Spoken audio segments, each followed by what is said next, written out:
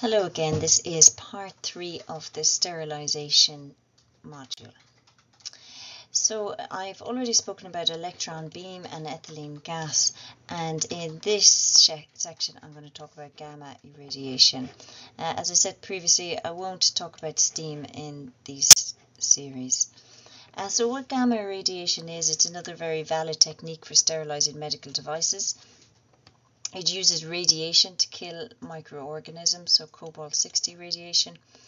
It kills the microorganisms by attacking the DNA molecule, and as with the other two, once you attack the DNA molecule, you stop the microorganism from being able to reproduce, or you prevent cellular division or reproduction, and therefore this results in death of the organism.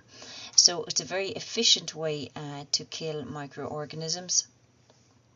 A key characteristic of gamma over the others is the high penetration rate or high penetration capability.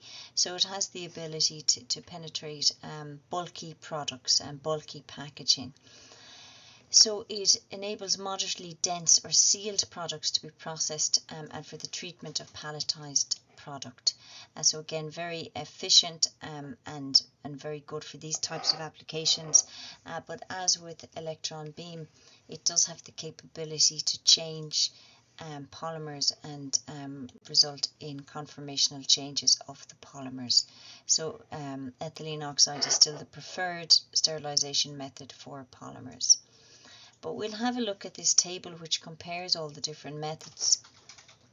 So with gamma, as I said, there's no restriction on the types of products that can be, the product design, so the packaging that can be sterilized.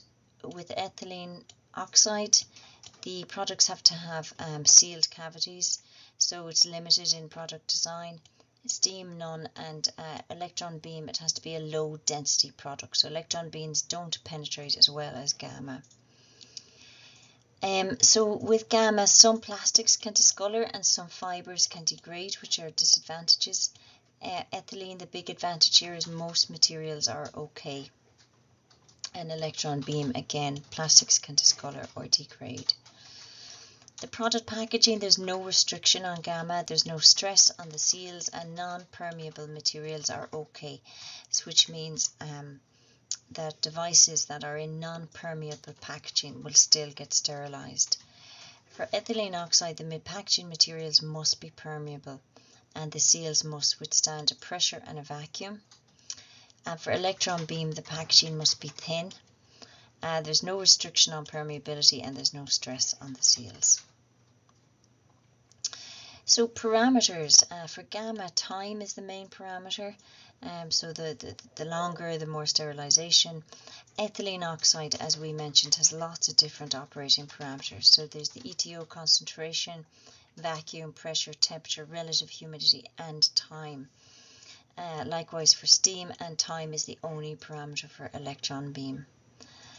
So reliability, gamma has excellent reliability, as does electron beam and steam, and ethylene is good.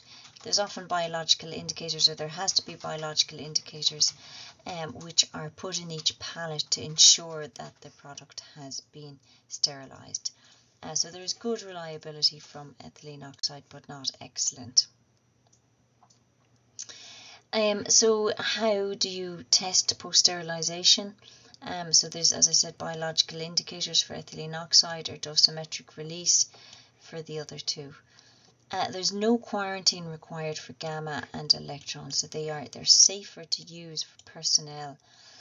So however, for ethylene and steam, there's a quarantine of between 3 and 14 days to remove gas. The products have to be aerated to remove residues, and there are safety concerns there. So there's no treatment required for gamma or electron beam. They all require high capital investment, but they are all good once the investment is in. They are all good for coping with low and high volumes. So the main thing to note here in validation is there's complex performance runs for ethylene oxide.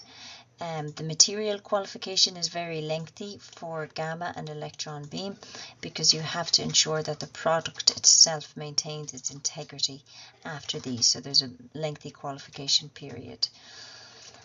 So this table is a very good table to compare and contrast the three different methods. I didn't focus on steam so much, but the data is there if you're interested in it. So that completes the section on sterilization methods for medical devices. Thank you.